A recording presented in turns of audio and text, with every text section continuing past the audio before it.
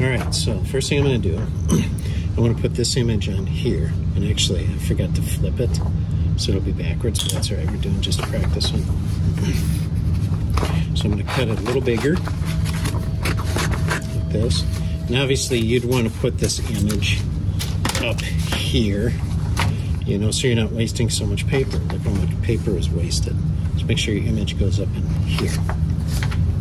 So now I lay this right where I want it, and I can kind of see, if you look real close, and I throw some tape on, some tape, just to hold it in place. Don't have to go crazy with the tape. Probably just two sides like that. That looks pretty good. Now I swing this off to the side. Be careful, it's hot. I'm going to place this on top. And again, when I put this in, I actually want this where the sublimation paper is up. So this would have been upside down. That would have been wrong. So I want to go like that. Put this over the top. This is very important. Swing this back around. Clamp. Put some muscle into it. Hit the down button.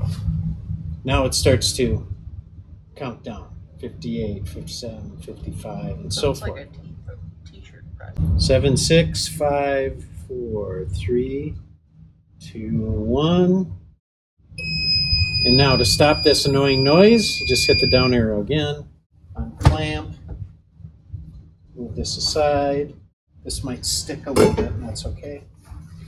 Just remember that this is hot, so if you're going to swing it over there, careful where you swing it. And then this will be hot. Let this cool down. I'm going to swing this back this way. Turn that off there.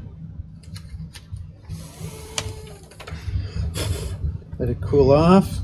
And then just lift this off. And there it is. Red Raiders.